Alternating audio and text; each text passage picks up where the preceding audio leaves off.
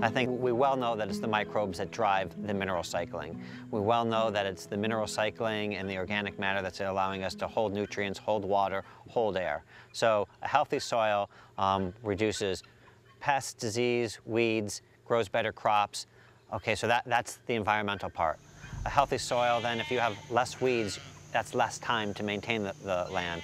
It's less gas in your tractor to go over the land. It's less inputs, so you're economically more profitable.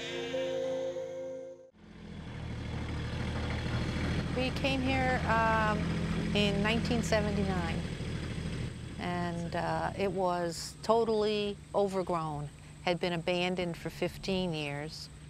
I mean, there was nothing but moss on the ground. It wasn't even growing grass any longer. The fertility was so poor. Now we have farmers paying more attention to organic matter. Every farmer soil tests. What is used to use the main thing of soil testing for? Used to be, well, what nutrients do my plants need? Again, feed the plant, not per se feed the soil.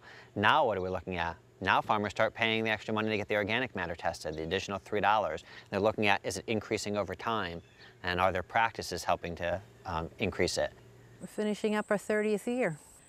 And here we now have lush pasture. This has probably been grazed since April, 4 or 5 rotations through this field right here. I think that another thing that we should be thinking about is the term sustainable agriculture.